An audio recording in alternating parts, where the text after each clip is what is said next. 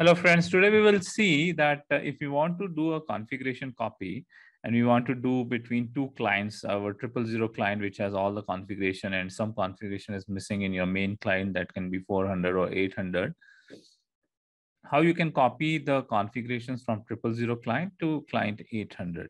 So this is my client 400. For example, I am taking it here, my planning strategy configuration. In planning strategy configuration, generally we have multiple strategy groups, 10, 20, and multiple others, which is not available here. And if I go into my 000 client, so this is my 000 client. Here my strategy groups, if I see. Don't forget to subscribe our channel and click on bell icon to update yourself with latest SAP videos. Here my multiple strategy groups are available, right?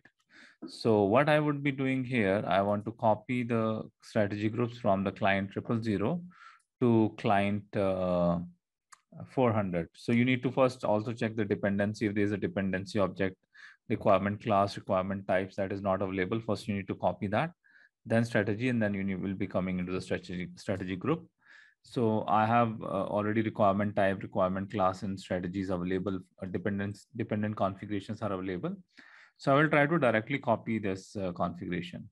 So to copy this configuration, we'll be going to a transaction that is SCU0. So in SCU0, I will select SAP reference IMG, and then I will select create. I will select on select activities. And here I will go to my particular configuration, that is production. Here under production, it is under production planning, demand management, plant independent requirement, planning strategies, and then define strategy group. So I will select this, and then I will click on this add. I'll give a name here, strategy group.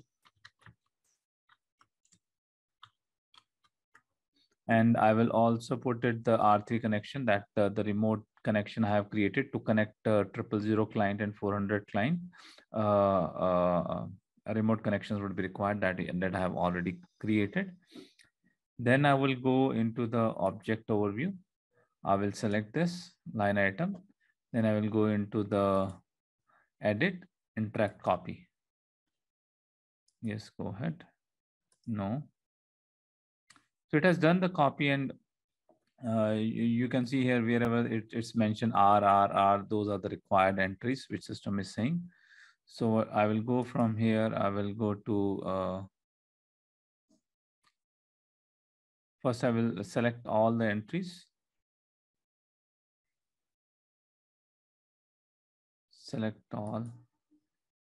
And then I will just go to adjust. Then I will go add all entries. Then I will go back. Yes, I want to do the adding of all entries. Do you want to save changes? Yes. And it started adding the entries. I will just press enter the warning messages. I will just press enter to overcome the warning messages.